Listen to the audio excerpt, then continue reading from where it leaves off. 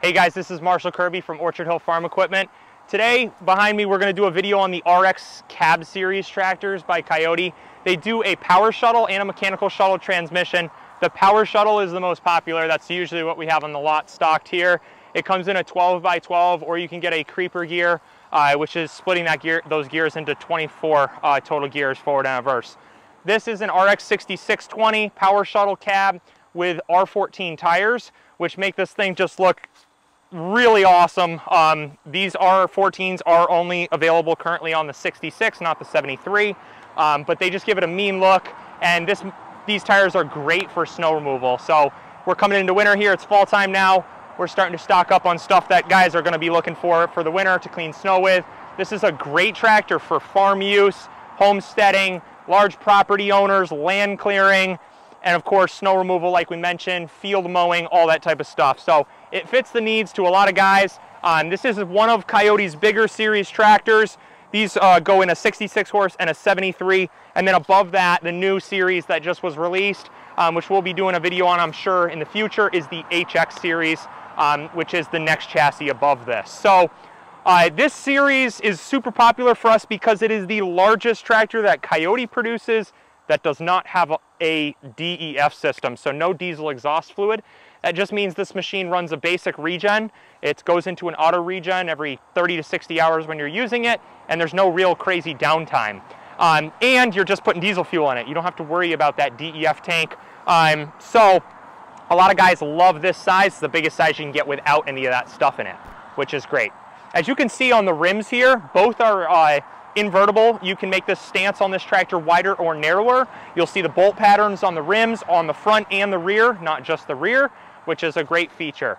On the 66, you're going to have a single step to get inside the cab. If I'm not mistaken, on the 73, it's a double step to get inside the cab. The other tire choices on this tractor are going to be an agricultural tire, an R4 industrial tire, which is also very popular, and then a turf tire. Those are the other couple tire choices. The loader's a KL7320 loader. This loader lifts up extremely high, has a great lift capacity, well above 3,000 pounds to full height. So this is a tractor that you could unload pallets of pellets with and not be budging it too much at all. Very safe and efficient for that. The breakout force is a couple thousand above that as well. All the grease zerks are inner tube grease fittings. The loader does come off quick release, so for you farmers out there, these are going to pop off like this, lock down, and be kickstands. So you can remove this loader in a matter of minutes. There's a pull handle right here, one on each side, and then there's 4 color-coded quick disconnect hydraulic lines, and you back away and your loader's off. So if you need to go in the field running a hay baler and you don't want the loader on the front, it takes only 5-10 minutes to take this thing off, and there's no muscling when you put it back on. You drive in and hook up your hydraulics and get it to sit back in its cradle and put your pin in, ready to rock and roll. So pretty easy to take on and off. On top of that, the loader comes standard with a bobcat or skid steer quick attach system. 2 levers, you pull out on those 2 levers and your bucket's released. 82-inch quick attach bucket standard. Obviously with the skid steer quick attach, you're able to hook up pallet forks, snow plow, snow pusher, all that stuff to the front. So bucket can come off really easily. This loader comes standard with a self-leveling feature. That is something that some people really do desire, meaning that if you just pull back on the loader joystick, the loader will go up and the bucket or the pallet forks will stay level, which is great for guys buying a tractor that they're going to have people unloading equipment with, unloading pallets and stuff. It's going to be really hard to dump the load back onto the tractor by accident. So it's a great safety feature and just a good feature overall. This machine runs a 4-cylinder turbocharged Dadong diesel engine, so it is an engine that is produced by Kioti. This engine is a phenomenally well-built engine. It's been out for a long time. We are seeing thousands and thousands of hours out of these engines before needing any major overhaul or maintenance. And this engine has been so proven that the newly released Kioti skid steers and track loaders that you're going to start seeing coming up to dealers' lots actually are running the RX series engine that's under the hood of this.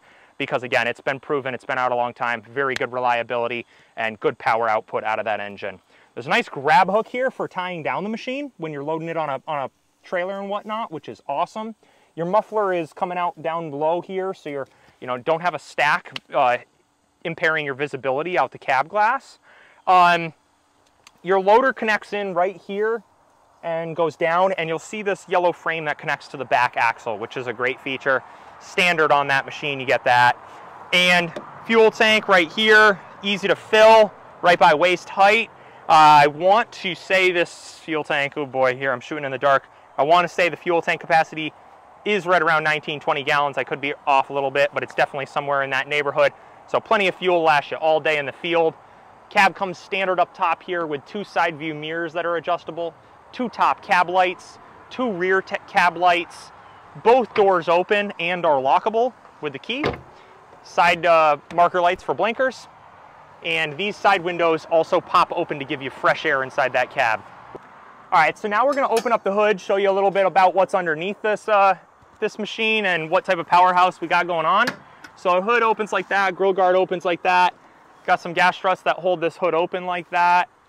In the front, we have an Interstate battery. They run an MTP-24. Nice big Donaldson air filter. You got a couple, you know, big 100 amp fuses, 60 amp fuses up front there, your horn. You got some different coolers and stuff, little fuse box right down there. Your radiator, which is screened in. You can undo that screen, pull it out, clean it out, blow it out with an air gun or whatnot. And that's what we're looking at up front. In back, which we can't quite see and we won't be able to see, is going to be your AC unit and your regen filter, your DPF filter. Over on this side is really the stuff that you're going to be touching as a customer if you are doing your own normal maintenance right here. So antifreeze overflow is right here, and this canister just fills and lowers as the fluid does need to go up and down occasionally. And engine oil filter right here. We have a dipstick for your front axle fill right there, and a grease zerk on both ends of the hub over there and over here right there. Engine oil fill, tucked up out of the way, but really easy access, and you just get a nice skinny funnel right there. Fuel filter, which has a fuel heater in it, which helps to not allow the tractor to gel up in the cold weather. A sight glass in it, and a water separator drain plug at the bottom here, which is great, and a primer. So this is a top-of-the-line fuel filter. It is, you know, one of a more expensive fuel filter on the market, but they last longer, and there's a lot of benefits from this. Any person that's ever run diesel and ran a diesel in New England or in the cold climates will tell you how much of a pain in the butt gelling up is. So this is going to prevent that an immense amount. Dipstick back here, your main hydraulic pump, and yeah, that's pretty much the normal stuff you're going to be touching back here. Normal service stuff. Here obviously got drain plugs on your oil pan down there, that type of thing. Quick disconnects that we're talking about, your loader right here. Really good turning radius, which we'll start up after and show you. Again, step on this side, so not just a step on one side, step on both sides, which is a little feature that a lot of brands skip out on. And again, you can get in and out on both sides of the tractor. I'm gonna close back up the hood now, just shut that so we'll move our way to probably the cab next in a minute here. Show you what's there for standard features inside the cab. All right, so that locks up like that. We'll hop in the cab over here.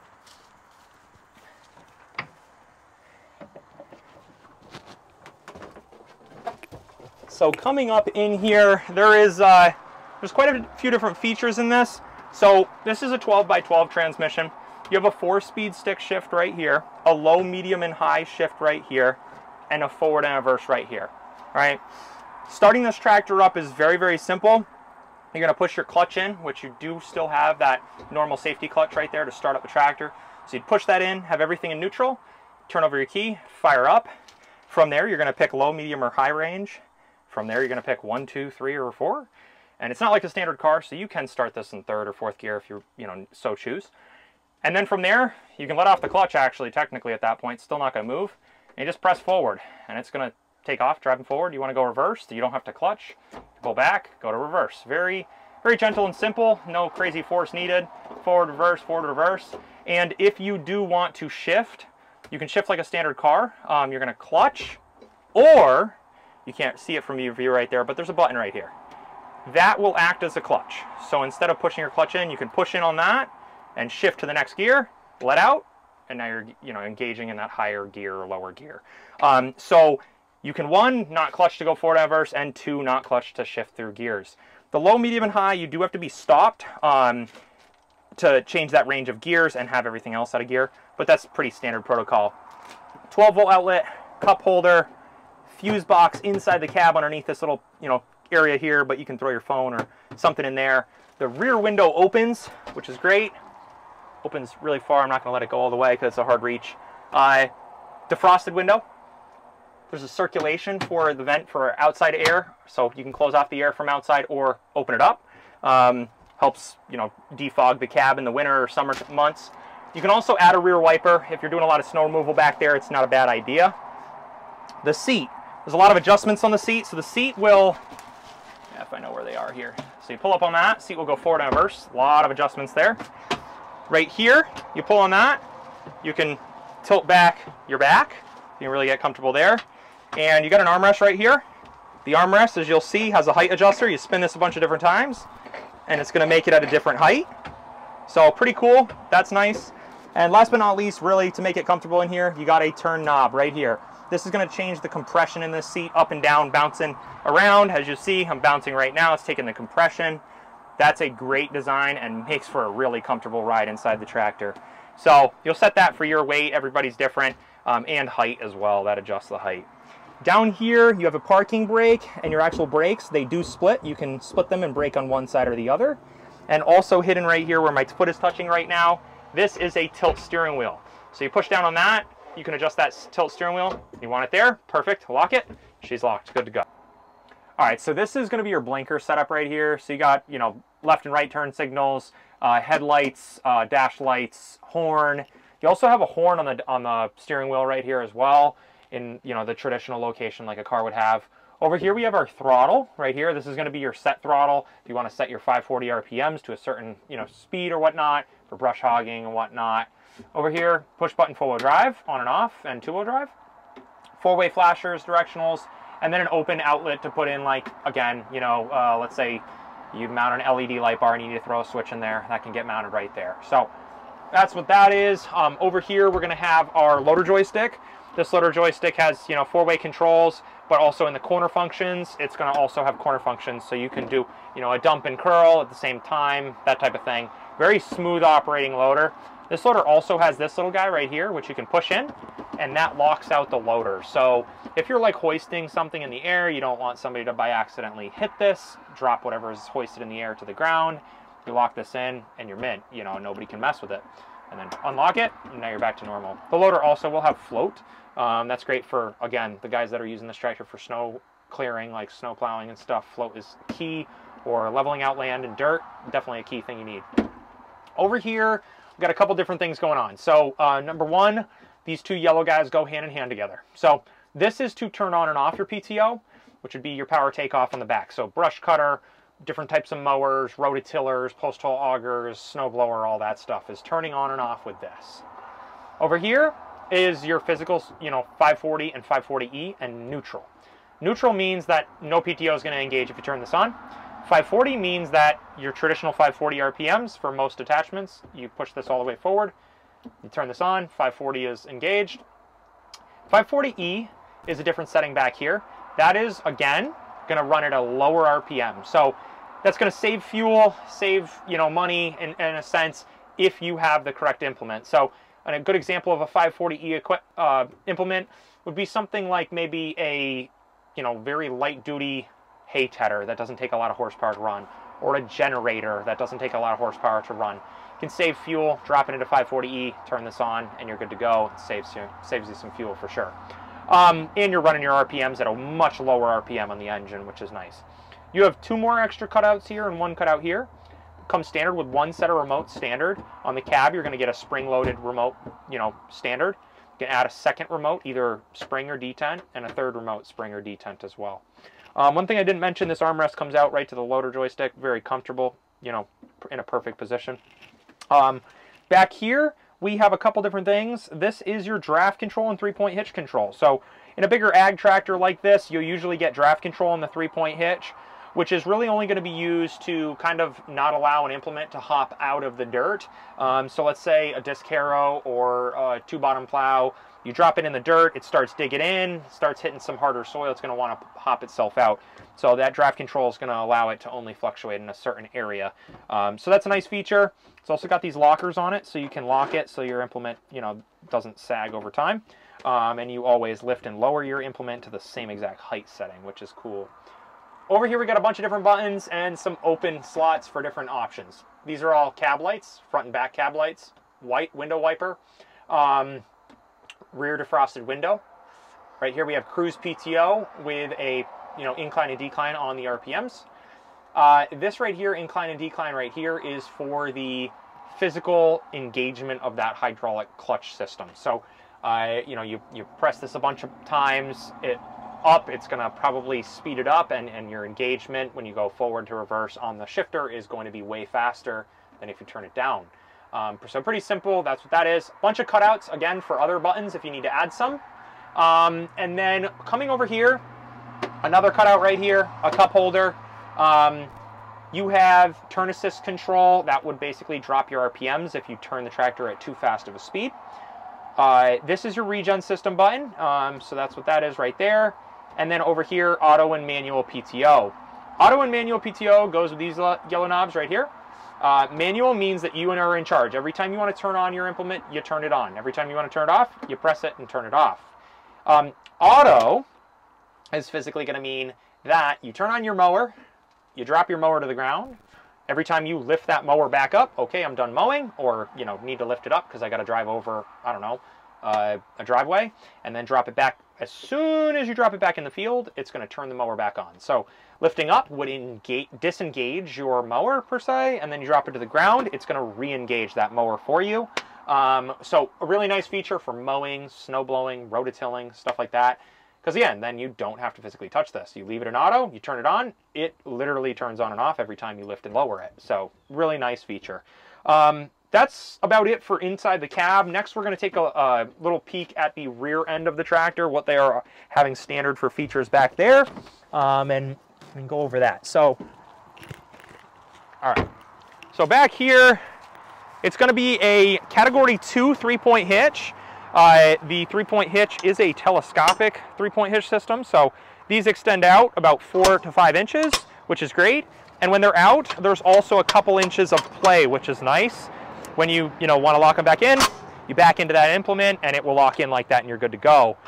Adjusting the width on these is a pull pin. You pull that pin, and you set it back in the hole you want it in. A lot of paint on these when they're brand new. And it's locked in, and now good to go. It's stuck in position. One of these is adjustable with a turn handle right here, which is cool.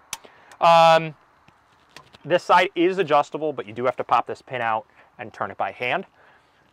You'll see that there's external pistons for the 3-point hitch, which is very heavy duty, and it's nice that they're external in case we have an issue with lifting 3-point hitch. The pistons are outside the, outside to be serviced, which is nice. Grease zerks on the top and bottom of those. Single rear remote. If you add a second or a third, they get, you pop these bolts, undo this, stack them on top, and put the new bolts in. So pretty easy install. Rear window that you can kind of see what's going on down here from inside the cab, which is great. Category 2 top link, which has 3 different hole adjustments, which is nice. The PTO, which has a covering shield that can be lifted out of the way so you don't mash your fingers on the PTO shield when you're trying to hook up a mower. Full, size drawbar, farming style drawbar, which can be removed. Checking your hydraulic fluid and filling your hydraulic fluid is done right here. And 3-point hitch lift lever, can never forget that. That's a really nice feature. So Kiotis, when they're on and physically running, you can hop off the tractor, hook up your implement. If you don't quite have these at the right height, when the tractor is on hydraulically, these will take over the 3-point hitch arm controls in the cab. Up and down, we'll lift these arms up and down, and you can lock them and set them in the position and get right into that implement. So really heavy duty rear end. This tractor does weigh in at a pretty hefty weight. Unit right is, I want to say right around 9,000 pounds, give or take. You add tire ballast, you're going to be hitting close to that 10,000 pound number. And that's the 6620. So She is a heavy girl. Definitely a good unit for running in the hayfield, running on a large farm. Snow removal guys tend to gravitate towards this unit. It's a great machine to put a snow pusher on. Firewood processing, land clearing, and yeah, overall it's just a really good tractor. It fits a lot of different categories for customers, and it's a lot of tractor for the price point. I can't say enough good things about this RX series. It just seems like every year they get more and more popular. So this is, again, Marshall Kirby from Orchard Hill Farm Equipment showing you guys the RX6620 Powershuttle cab with a loader and R14 tires. We hope you guys enjoyed the video. If you got any questions on this series, shoot us an email or give us a call, 413-253-5456. And we hope you guys enjoyed the video. Thanks.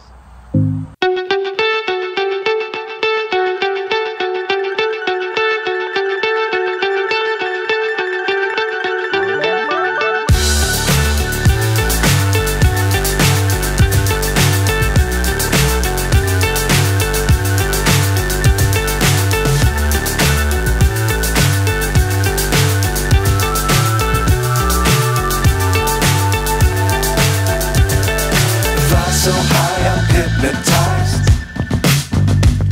What's up is down, what's left is right. Chasing stars and holding you. I can't see the end, but we'll see it through.